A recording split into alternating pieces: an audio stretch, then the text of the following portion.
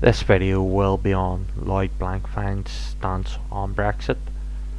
Lloyd Blankfein is the chairman of Goldman Sachs, which is a large predator bank which caused the economic and financial crisis since 2008.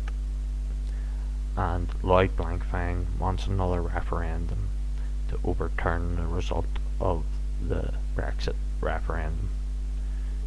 And Goldman Sachs has vested interest in the EU.